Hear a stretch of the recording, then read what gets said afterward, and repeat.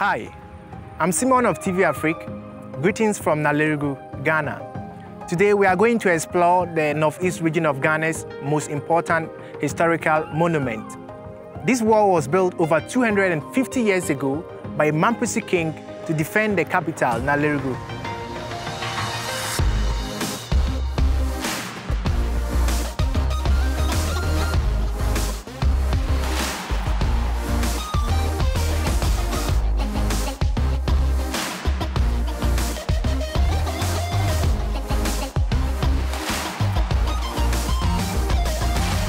But before we dive into the interesting history and fantastic legends behind this wall, let's take a look at where it is located. Since 2019, Nalerigu has been the capital of Ghana's northeast region. However, it has been the capital of the traditional kingdom of Mamprugu for about 300 years when King Na Atabia moved the Nayiri's palace from Gambaga and settled in Nalerigu. After Atabia's death in the mid-18th century, his son Yamusa took power and was enshrined as Naleringa. During his reign, Naleringa embarked on a massive project, building a wall around the western side of Nalerigu near its main water source.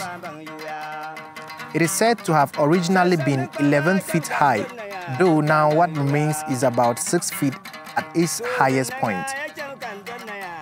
One can only imagine how impressive it must have been at the time of its construction. Today, the wall goes by several names. Locally, it is called Naleringa Wall or even Birimgomni. However, outside the region, it is often called Nalerigu Slave Defense Wall.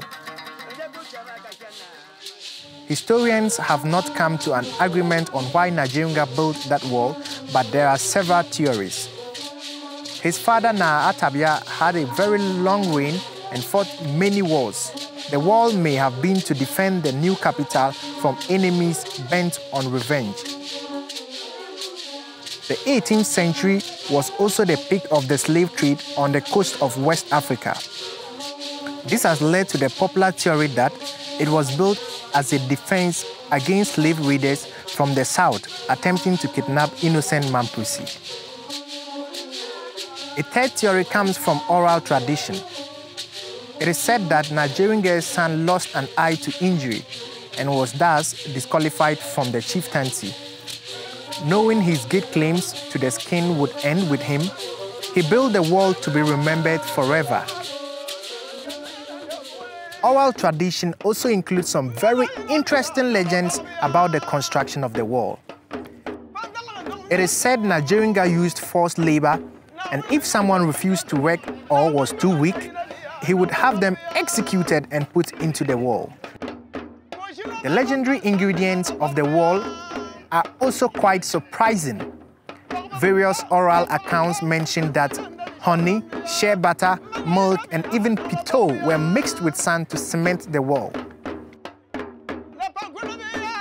Despite all the mystery surrounding the origins of this great wall, one thing is certain: it has caused Naleringa's name to be remembered.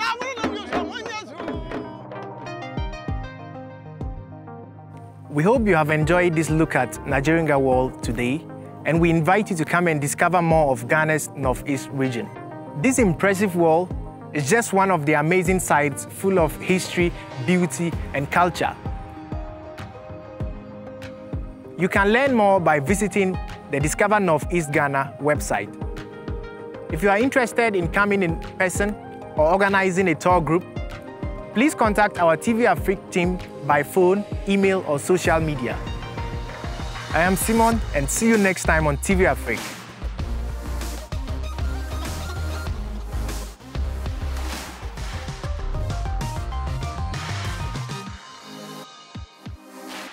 If you want to go in-depth in the history of the Nalerigu Wall, check out the resources and references in the description box below.